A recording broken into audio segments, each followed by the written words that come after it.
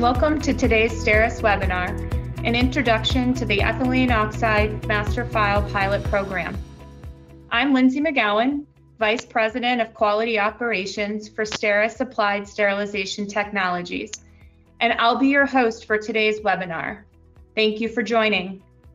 STERIS is excited to be the first contract sterilizer accepted to participate in the FDA's Ethylene Oxide Master File Pilot Program, which supports our efforts to reduce the amount of ethylene oxide used through our Sustainable EO initiative, and also provides a faster pathway to much needed processing redundancy for our customers in both alternate processing locations and sterilization chambers.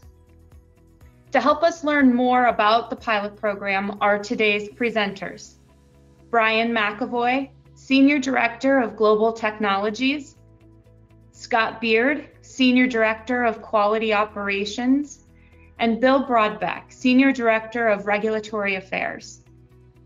Together, Brian, Scott, and Bill will provide an introduction to the pilot program, discuss customer, product, and process change eligibility, and provide an overview of the implementation steps for Class 3 device manufacturers. All attendees are on mute for the presentation. However, I would like to encourage everyone to submit questions using the questions function on the GoToWebinar control panel. Questions will be answered following today's webinar. Today's presentation will also be recorded and uploaded to our STERIS Applied Sterilization Technologies YouTube channel. Please note that continuing education credits are not provided as part of today's webinar. And with that, I'll turn it over to Brian McAvoy to begin the presentation. Thank you, Lindsay. Hi, everybody. This is Brian, and I've the great pleasure today in providing a few slides by means of an introduction to the EO Master File program, for which STERIS have received the approval for participation from the FDA on October the 25th last. By means of some background, in 2019, FDA launched a number of initiatives in response to concerns regarding the availability of devices sterilized by EO. Such initiatives included the launch of the Innovation Challenges, the hosting of the Panel of Device Advisory Committee, and the launch of the EO Master File Pilot Program. STERIS have and proudly continue to participate and support all of these initiatives. The purpose of the EO Master File Pilot Program was to provide a streamlined regulatory process for those looking to provide additional capacity and flexibility through business continuity planning, and most importantly, those looking to migrate to improved EO processes. The pilot program allows manufacturers of Class 3 devices under PMA to make certain modifications to their sterilization process without the requirement to submit a PMA supplement. You'll hear more about the eligibility later in the webinar today. By means of an explanation of master files, sorry, Scott, I might just go to the previous slide, please. By means of some explanation of master files, a device manufacturer who's an applicant of a PMA or sponsor of an IDE may rely on proprietary and confidential information from another party as part of the submission and regulatory review.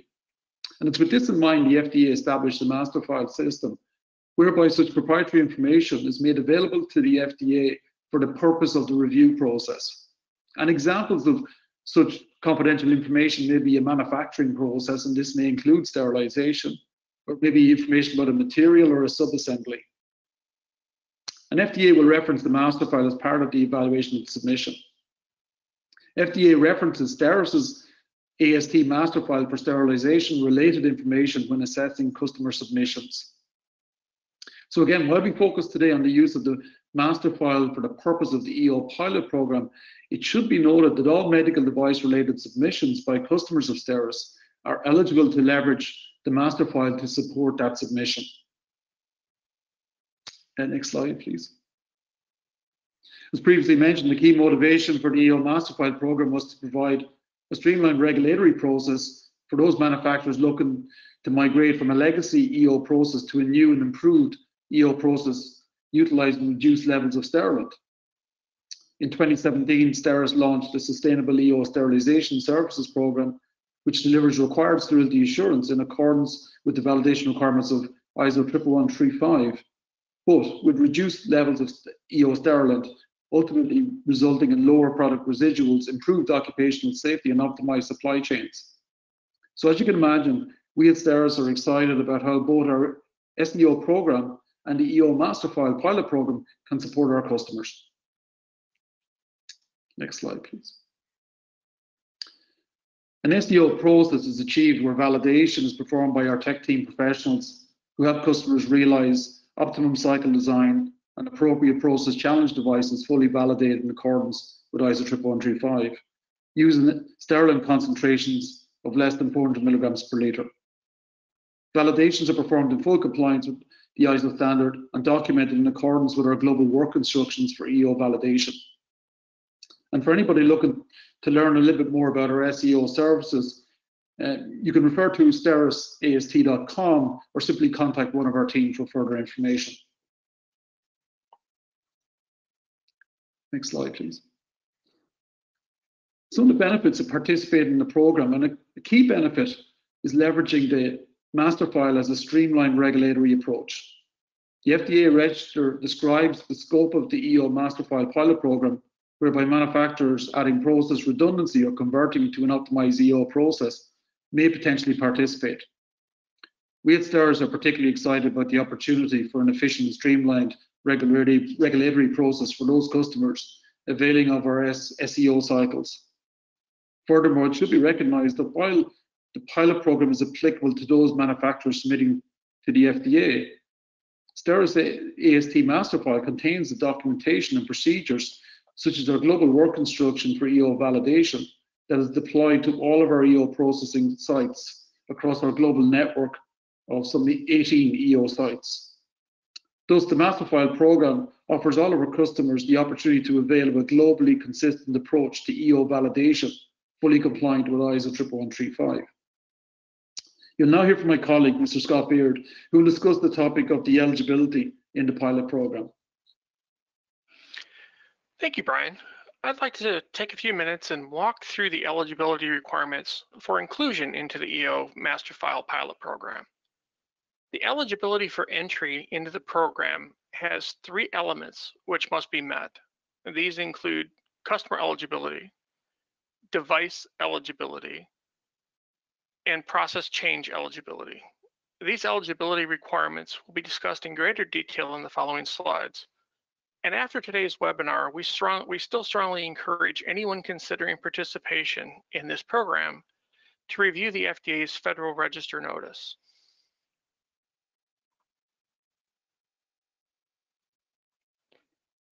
The following flowchart illustrates some of the common scenarios to help determine if a customer is eligible for the EO Master File program.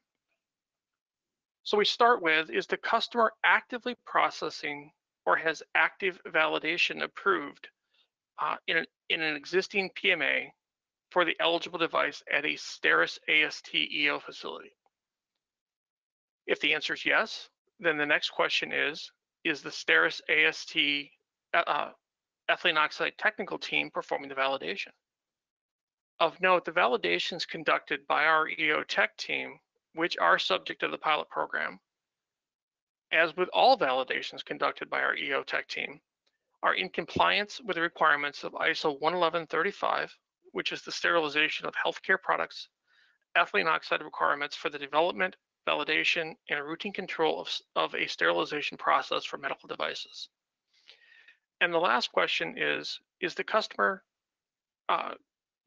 converting to an SEO cycle or a sustainable ethylene oxide cycle with lower EO levels, adding a new location within a STERIS facility or an additional chamber for redundancy? If the answer is yes to any of these questions, then the validation is eligible for the EO Master File project. If any of the above questions results in an answer of no, then you may not be eligible for the EO Master File program.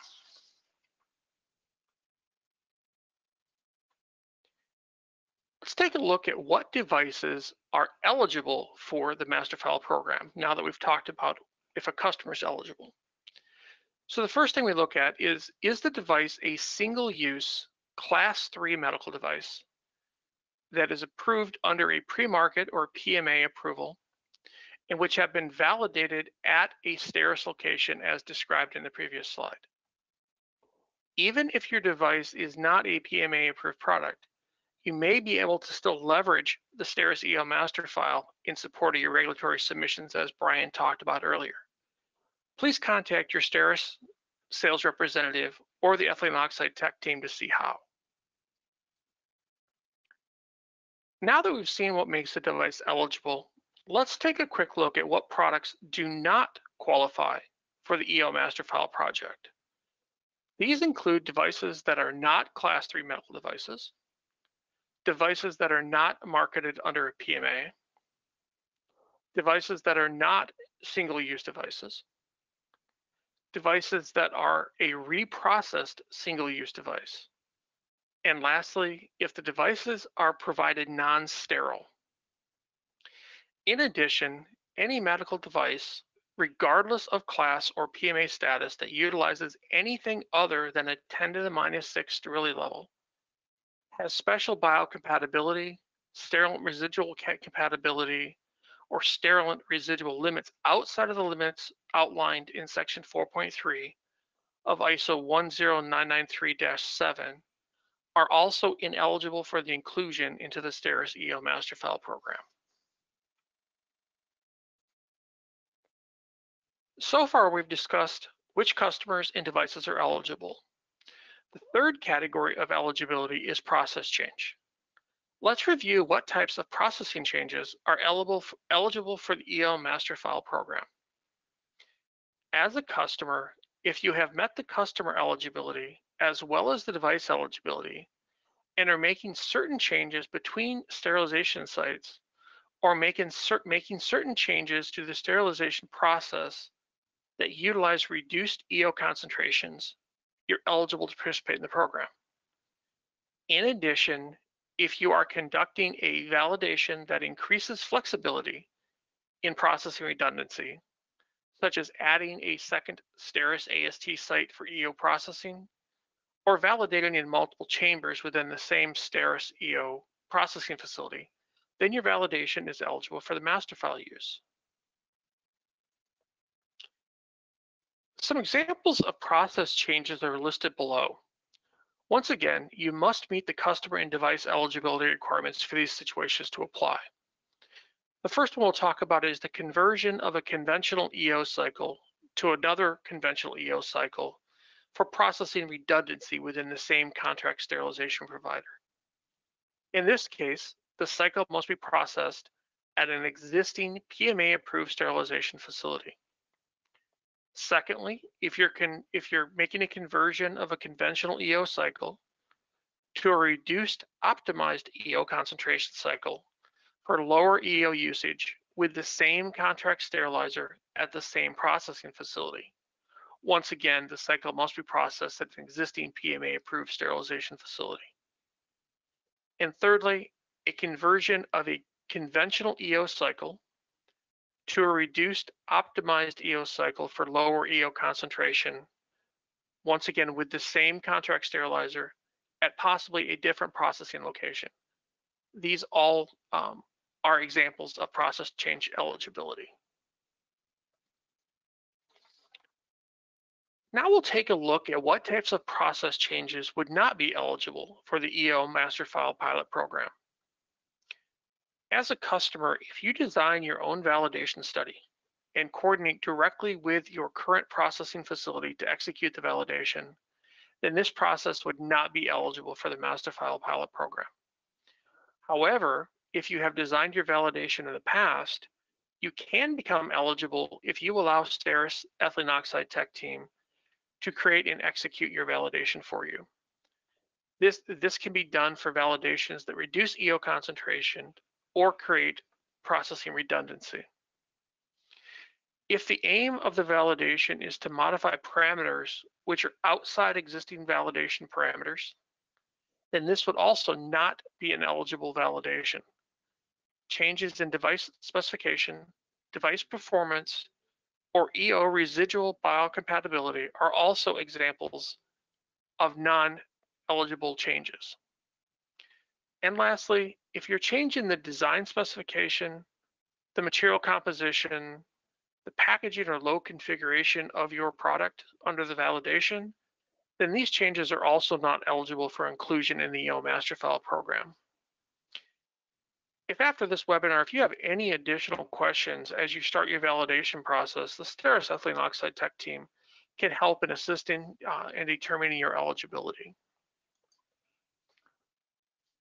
You may not have a current and active validation with STERIS AST, but there are still ways to become eligible for the EO Master File pilot program in the future. These include validating through the STERIS AST EO Tech team, as we have mentioned in several of the earlier slides. And secondly, you may submit a site change PMA supplement that would identify a STERIS AST site as the new or alternate sterilization provider. And then once approved, you would be eligible to participate in the pilot program as long as all the other eligibility requirements that we've discussed are met. I thank you for your time, and Bill Broadbeck will now describe the process of the pilot program implementation. Bill? Great, thank you very much, Scott. Then good day to everyone. As Scott mentioned, I'm going to walk through some of the practical aspects of implementation of the pilot program. So can I have the next slide, please? So when implementing a sterilization process change, as Scott has mentioned, there's different eligibility requirements that must be met. But once that device has been determined to meet the eligibility for the pilot program, the customer will be provided with a draft post-approval letter / letter of intent. And just to take a step back there, the post-approval letter is what's actually referred to in FDA's Federal Register notice, but we are calling it also a letter of intent internally. So that's why we're calling it a post-approval letter / letter of intent. But once again, if you have an eligible device, that letter of intent will be sent to the customer, which is then to be completed and returned to STERIS AST.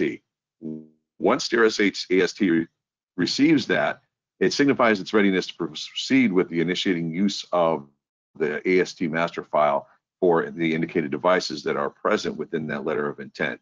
Again, there'll be a draft format letter that STERIS AST will fill out some of that information and then provide to the customer, and then we ask the customer to fill out the remaining of the information on that. Then the validation proceeds, and upon completion of those activities, STERIS AST will then issue a letter of authorization to the device manufacturer and will provide a copy of it to FDA. Attached to that letter of authorization will be the completely executed post-approval letter / letter of intent. And again, that'll be on file with the customer, with FDA, and with STERIS AST. It is once that letter of authorization is electronically delivered to FDA as well as the customer, AST will then add the device to its master file, and the device manufacturer may now use the validated master file compliance cycle and/or processing redundancy. Next slide, please. So how can customers coordinate with STERIS? Well, firstly, the customer needs to contact STERIS AST account manager to request that a device validation be subject under the pilot program.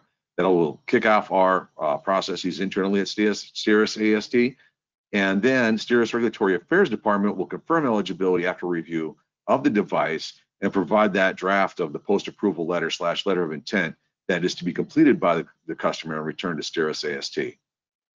Lastly, once we complete the validation by the EO Tech team in accordance with the approved protocol, the letter of authorization will be provided to the device manufacturer and FDA, as well as a copy of that letter of intent to be on file with both parties. Truly thank you for attending the webinar. We appreciate you taking the time to learn with us and hope you found the session beneficial.